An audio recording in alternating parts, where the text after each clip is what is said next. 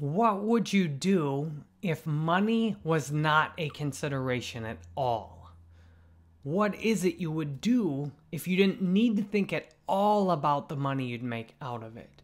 For freelancing online and for doing your work, I find this question's really important for me because when I take the money out of it, only the thing itself is left to do. I did a lot of things early on in my business that were purely money motivated. I did not have a big desire to do Facebook ads for other people. I just wanted the money. Now, for the first time in my life, I am truly doing things that are not money motivated. When you find the joy in what you like to do, you will find ways to get the money to do it. If you try and do things for money, you'll often find you're doing things you don't like in order to get money. So imagine this however you need to. Imagine either you already have all the money you need to, and you can also do this as a scenario in the future. Say, I already have all the money I need and I already made it. What am I doing? What am I doing in that scenario? Today, I am grateful that I am doing exactly what I want to, as if money's not an issue.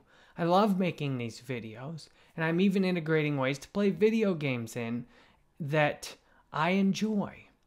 And when you do what you do because you enjoy it, it's actually way easier to make money. Now, it might take a little bit of time to get set up. It might take a lot of money borrowed to get in a position to make money. If you like doing it, you'll do those things, though. So imagine you just won the lottery. What would you actually do with it? And this question, you might need to move beyond fantasy and look at a day. Because you might start off, if I just won the lottery, I'd go to Vegas, or I'd go to Hawaii, or I'd buy a mansion, or I'd buy a building. And once you get past that, get past those fantasies. Okay, you're in your mansion in Malibu now. What are you doing? Well, I'd sit around all day and smoke pot or something. Well, if that's the foundation of what you do, you can find it through this question, and you can look deeper. Okay, well, how long would you do that for? Well, okay, I might get tired of that after a year or two. I might start playing some video games, or I might start just talking to people. The farther you can dive into what you would actually do if money wasn't an issue, then you can start syncing that with what you're actually doing. If I had $1 billion in the bank, I would be doing this. This is what I'd do. I would keep making these courses. I would keep doing all the things I'm doing if I had $1 billion. And if I had no money at all, I would hope I could keep doing the things I'm doing now also. So if you delete money from what you're trying to do, then you can start isolating. Okay, what is it I really want to do without the money motivation? Money is a huge, powerful motivator that often poisons what you can see that you like to do.